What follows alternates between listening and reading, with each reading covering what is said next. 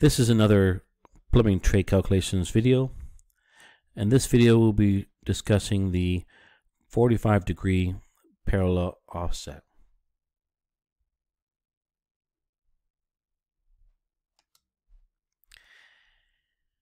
In our picture we have here, it happens to be a 3-pipe parallel offset, 45 offset, 3 offset.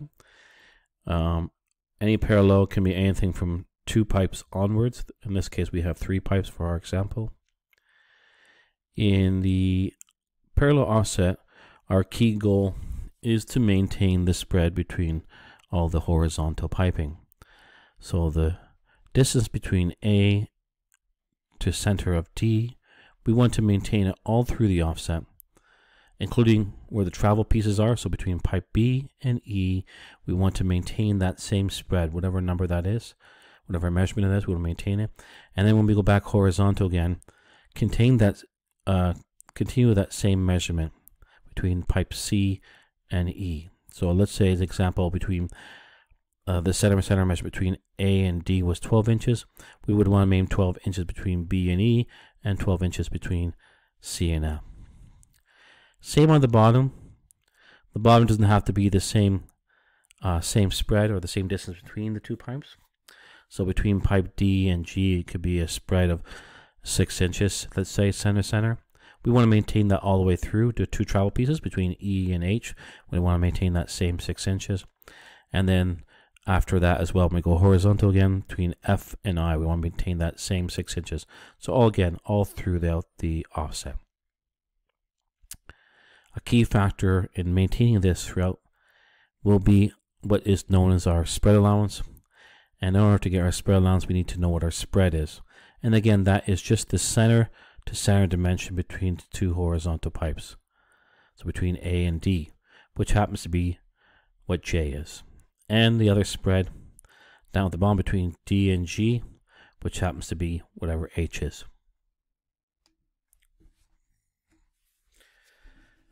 Part of getting started is we need to know our offset factors. We can get that from our offset factor table. And since we're looking at the 45-degree, we can go right to the bottom of the page here where it says for parallel offsets. In order to find what's called the spread allowance, which we'll talk about in a second, we need to know the spread and then multiply it by the factor, and the factor being for 45-degree offsets 0.414. So looking at this diagram on the screen here, we have a 3-pipe parallel offset again. And what we're trying to do by using the spread to calculate the spread allowance is to help us either lengthen or shorten the pieces of pipe we need in order to maintain that spread all throughout the offset. So what I mean is, between pipe B and D, we'll notice that if we draw a center line from the center of the 45 off of A all the way down to D, D is much longer than A. It goes from that red line, that center line from the 45 over to its 45 center line. And that distance in between there is our spread allowance. And again, in order to calculate that spread allowance, we need to know the spread between A and D, which is our J measurement over here. And we'll be timesing that by 0.414. When you're going through the offset on the upper level, we also run into that spread allowance thing again. The same exact spread allowance as previously mentioned, but now it's between F and C, or C and F. We take a center line from the 45 of F all the way up to C. We'll notice that C is a little bit longer, and C is this much longer over to the next red line, which is the center line of its 45. And again, so that distance in between the 2 red lines is its spread allowance that we need to know. And for us, we're going to call it spread allowance 1. So we need to know the spread. In our case, the first spread, which equals the center dimension of J. Spread allowance equals spread X. Spread allowance 1, which we're working on right now at the top. Our spread is J, and we times it by the factor.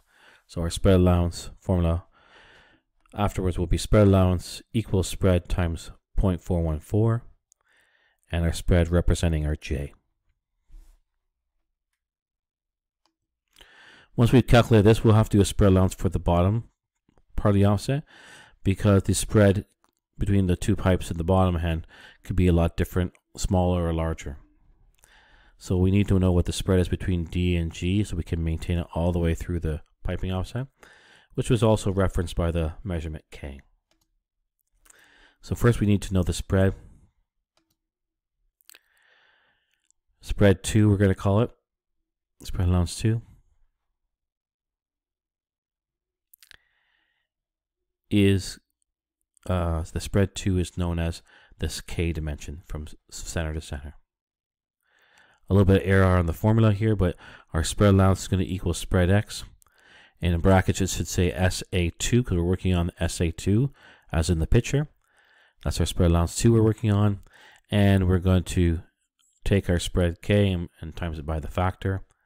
So again, to find spread allowance, and it should say SA2 equals spread times 0.414, which is K for spread.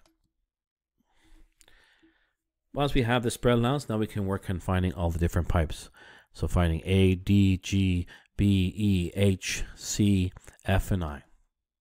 So looking at pipe A, center, if we want to find that, we have to find a pipe that's parallel to it, adjacent to it, and the only one adjacent to it or parallel to it is pipe D, the closest one. So we have to know what D is, center, and then we subtract spread allowance 1, which we've already calculated. Up next, pipe D. Pipe D is the middle of the 3-pipe parallel offset.